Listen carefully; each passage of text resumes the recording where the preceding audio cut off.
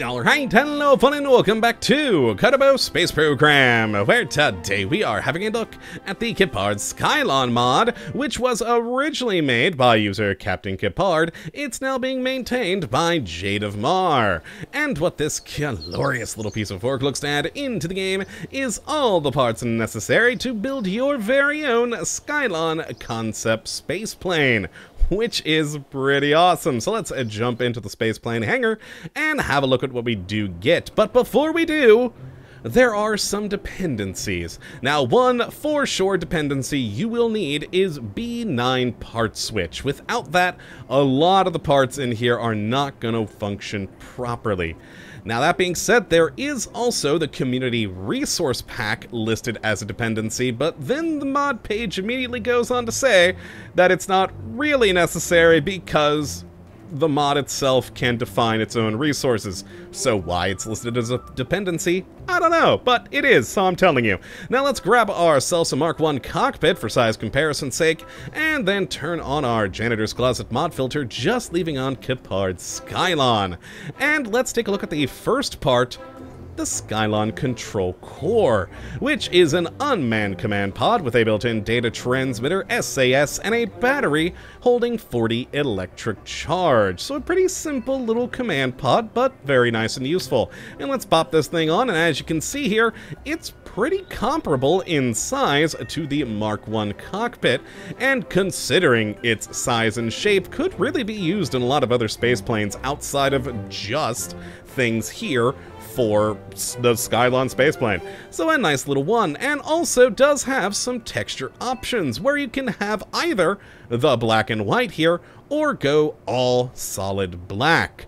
Now, these two texture options are on almost every single part in this mod, so I probably won't mention it maybe more than once or twice more because, again, almost every part has these two options. So, yeah, good to know, good to know. Now let's check this thing off and go to the fuel tanks category, where even though we only have 4 to go over, they're actually kind of complicated to go through. Let's take a look at the first one here, the Skylon Nose Auxiliary Tank, which can have one of 4 different fuel configurations, with either holding 12,000 liquid hydrogen, or 6,000 liquid hydrogen with 400 oxidizer, or just 800 oxidizer, or finally, it could be just a structural part with no fuel whatsoever. And if we pop this thing on, as you can see, it starts going from the size that our command pod was and begins to taper into a much larger shape, which continues to get larger with the next few tanks. Actually, just the next one, really. But overall, a good little fuel tank there with a nice little internal space for you to put the landing gear on this thing, or, you know, whatever else you want to put in there, some science equipment, something along those lines, it's up to you. And let's pop this one off and then talk about the next tank here, which is the Skylon Nose Fuel Tank, which, oh boy, holds either 573,750 liquid hydrogen, or 286,875 liquid hydrogen with 19,125 oxidizer, or just 38,250 oxidizer, or finally be that structural part. And oh boy, it's a big structural part, as you can see here. Now, this is when it tapers to its largest size over there, which is rather quite large and is, well, frankly, massive and holding a load of fuel, but works well with the rest of the space plane. And as you can see, it does sort of continue that channel that we did have in the previous tank. You can see ending there to then going to just solid fuel. Well, as in solidly, yeah, you know what I mean, not actual solid fuel. But let's pop this one off and head to the next fuel tank, which is the Skylon Tail Auxiliary Tank, which can hold either 20,250 liquid hydrogen or 10,125 liquid hydrogen with 675 oxidizer, or 1,350 oxidizer, or finally, be that structural component. And this one is really the final tail end of the aircraft when it tapers back down to a much smaller size, as you can see there, and is just another nice small little tank. And then, of course, we go to the final of the 4 fuel tanks here, which is the Skylon tail fuel tank. Back to holding a lot with 430,200 liquid hydrogen, or 215,100 liquid hydrogen with 14,340 oxidizer, or 28,680 oxidizer, or finally, just that structural component. And this one goes from that large size tapering on down to the size that we saw with the previous tank. So having the plane going back to a much more sleek rear end. There we are, just a nice other large freaking fuel tank. Now if we pop this baby off and head down to engines, we have 2 options here, with the first one being the Skylon OMS engine. A pretty decent little engine producing up to 300 max kilonewtons in a vacuum with an ISP max of 380, using the liquid hydrogen and oxidizer with a gimbling range of 1 degree. And it is a small little engine compared to the fuel tanks we were just looking at, and in fact goes on the very end of the auxiliary tank to finally taper this thing off to its last point. And it's just a nice little simple engine. Its particle effects are a little bit wonky at the moment. Hopefully they get updated in the future, but hey, it's still a functioning engine, so good times. Now then, after that, we have, oh boy, the Skylon Saber. And oh, this is a powerful engine, where it can produce one of 2 different thrusts depending on the mode you're going with. And the first thrust is 1,960 kilonewtons using liquid hydrogen, oxidizer, and air intake. So that is sort of your air-breathing atmospheric part of the engine. But then, once you just go down to the upper atmosphere or in space, it can produce up to 2,940 kilonewtons in vacuum max, with an ISP of 350 using just the liquid hydrogen and oxidizer. Now it does have some gimbling and of course the 2 different texture variants. And as you can see here is a nice gigantic freaking engine. It is a pretty darn good looking. And again, super powerful, which is very important with how large and heavy this aircraft can be. Let's pop that off, and you'll see that we have nothing, sadly, in command and control. In structural, though, we do have an interesting little piece, the Skylon Static Payload Bay Wheel Doors, which are literally just doors for the landing gear bay. Specifically for the cargo section, which we'll get to in a moment. The cargo section doesn't come with built-in doors, so you have to place these things onto there, which, there we go, kind of pop it onto that, and they are just 2 solid black doors with the, you know, kind of, whatever color that is interior. My mind is suddenly blanking. Well, there we go. Doors to protect your wheels. Now, there's nothing in robotics, nor in coupling, but in payload, hey, we get that payload bay that we were just talking about in this thing. It's big. Now, it actually does have a few stats to it. It is a lifting surface, has its own built-in RCS reaction wheel, a fuel cell that will produce a 9 electric charge per second using liquid hydrogen and oxidizer, and of course does have a battery holding up to 1,000 electric charge. And hey, guess what? It has those same 4 switchable fuel tanks of either holding 96,750 liquid hydrogen or 48,375 liquid hydrogen with 3,225 oxidizer, or 6,450 oxidizer, or finally, just being a structural part. And if we zoom out here, because oh boy, this part's big, and pop it on, you can see it is quite a large payload section, which does have the bay doors, which will open up at the top, so you can fit in quite a large payload to take into space. You will also notice there are doors on either side. Now, these doors, don't worry, don't stay open. There is actually a door that you have to put onto them later down in the list. And of course, the attachment points along the sides for you to put the wings on. And then, of course, that is the place right there where those wheel doors go to we were just talking about. Yes, a very nice large cargo bay. Now, after that, we head into aerodynamics, where we've got, first and foremost, the Skylon canards, where we actually have them in either left and right varieties, so that you do have two different ones there, but they're the same canard. And as you can see, if we pop this thing on, let's see if I can actually get this thing properly rotated to where it needs to be. There we go. It's just a nice, large, usable canard. Now, it does need to be attached to an attachment point, which was on one of the, I think, the nose fuel tank or the auxiliary nose fuel tank, one of the two. And, yeah, so you cannot attach this radially, so it's not the most useful thing for other space planes. Really only useful here, but hey, it works. Now, the next part we have is the Skylon PRECOOLER, and this is what you're really going to be putting your engine on, the Saber engine.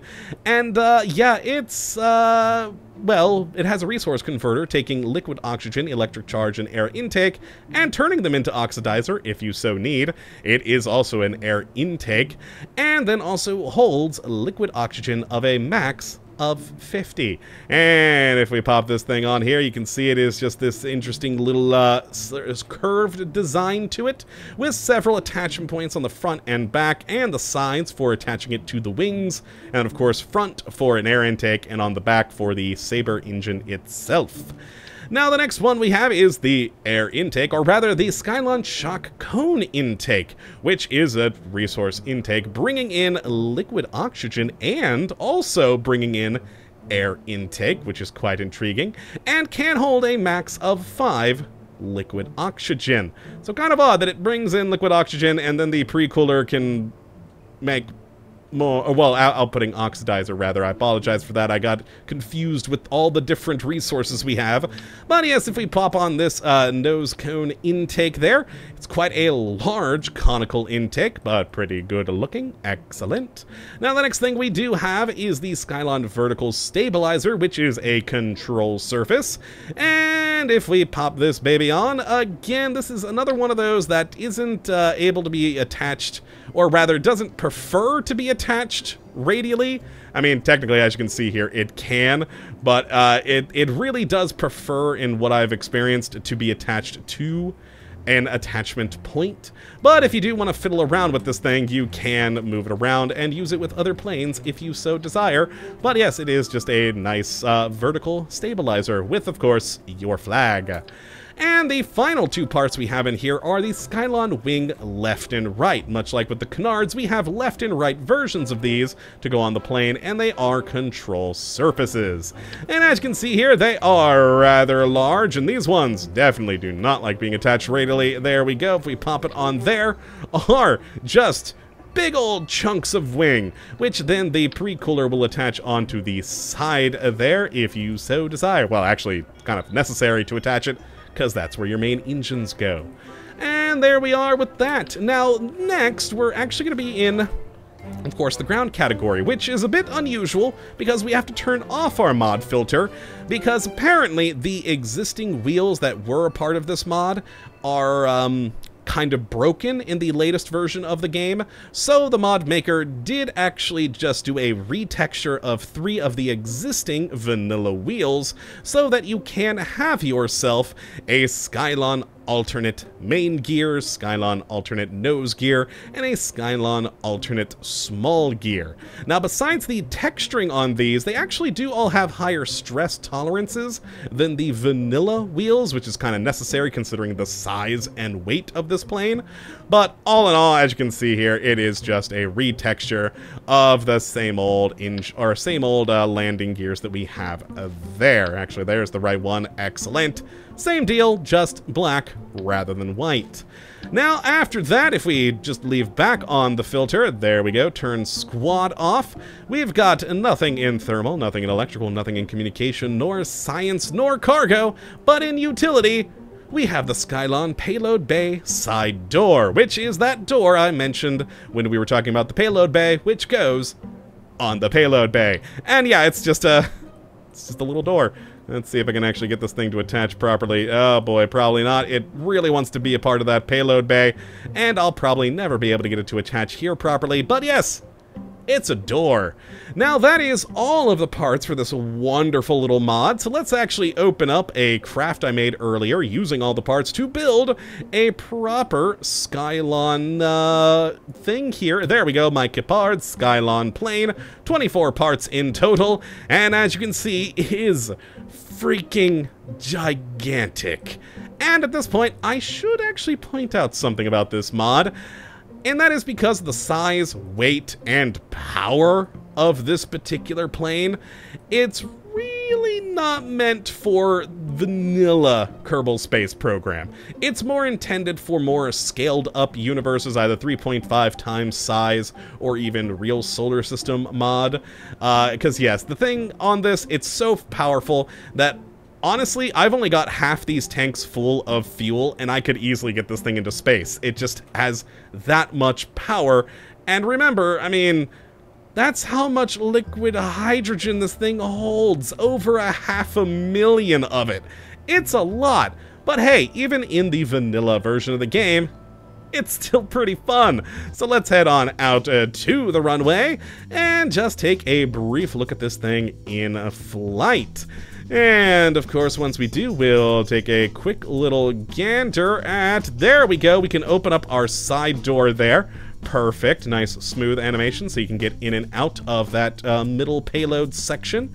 And, of course, we do have our open bay doors so you can put your various cargoes into here to release space station sections, satellites, whatever it may be. Now, an interesting thing you can do is you can actually change what fuel tank configuration your plane has even here while you're in flight, which is a little bit odd, but can be kind of useful. A little cheaty, but useful. Like, say you get to your space station and you want to bring back another resource, or you need to transfer to another place with a specific resource, you can just right-click on any of these, select the fuel type, and yes, it will remove the current one, but if you do it, you'll then be able to switch it to another one.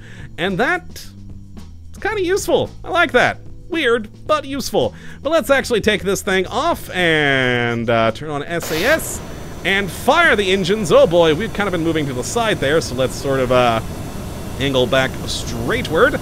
And it doesn't take long for this thing to take off, considering, again, this is really made for the larger sorts of solar system mods. You gotta do it carefully, though, because how long the back end is, I've destroyed the tail of this thing on multiple takeoffs so far testing. And yeah, we are already up to over, well, we just kind of lost a bit of speed there, but we were at, for a moment, 400 meters per second. And actually, if we throttle way down so we don't have the atmospheric effects on here, it can really keep itself up in the air with far less throttle than most of the space planes I personally have ever created. Then again, that's mainly because I'm awful at making space planes. But yes, it is a cool set of parts to make yourself a fun concept supersonic aircraft, basically. And that is a wonderful thing. So if you'd like to take a look at this mod for yourself, which I'd certainly recommend you go and do, you can have a look at the link in the description as per usual. But that is going to be it for today, my friends. I hope you all have enjoyed and that you do come back for the next. But until that time, thank you for watching. And as always, have a good one.